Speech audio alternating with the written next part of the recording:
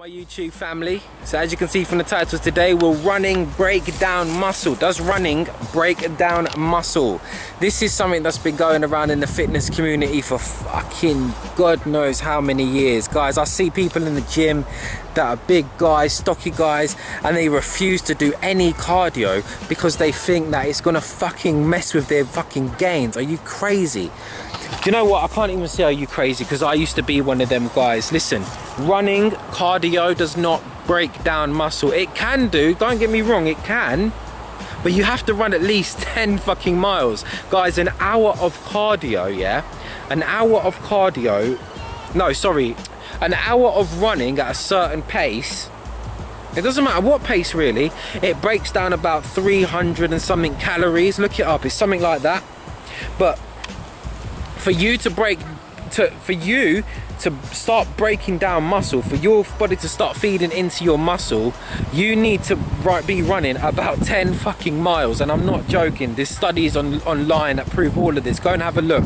Guys, cardio is so, listen, I used to be that guy. I used to, as you can see from my older videos and stuff, I used to be a bigger guy. I was a power lifter, I was doing a lot of powerlifting, and I wanted to be big, and I thought if I do cardio I'm going to lose my size.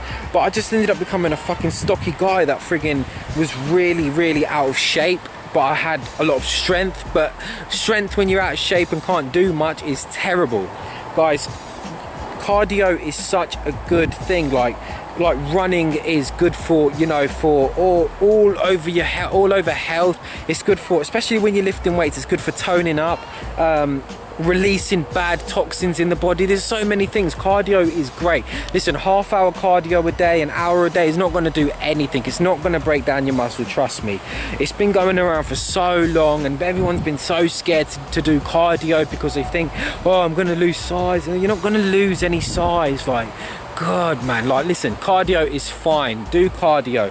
10 miles every day, doing running and that kind of thing for 10 miles a day is going to obviously eat into your muscle, but when no one's going to do that, you know, unless you're friggin' high on speed or some crap.